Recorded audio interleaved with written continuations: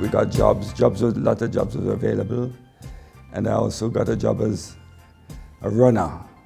That means the company that I worked for had 55 branches throughout the northwest of London, and they guarantee a builder any material that they wanted, they could get it for them in 24 hours. So if they wanted something specific, they'd send me to wherever that place was in a part of London that was to pick up that specific bit of material. Okay.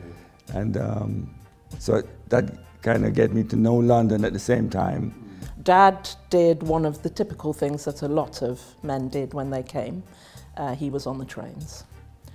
He didn't drive them, he serviced them and worked on the rails.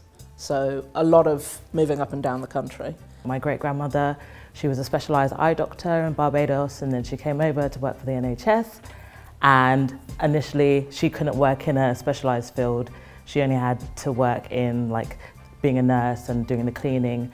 So she was doing jobs she was overqualified for. All the young people, like I remember teachers coming here, qualified teachers when they come here, and when they come here, they didn't accept their qualifications. They were downgraded. And any trade, even accountants who come here, they couldn't get a job. They just have to go laboring and get whatever they can, you know. Coming here, my mother was trained as a nurse. When she came here, she thought she would be able to get a job as a nurse. She was more forced into auxiliary. Then, you know, working, it wasn't so nice. My father ended up driving lorries and so forth, you know. There was a lot of young ladies who came to the nursing, a lot.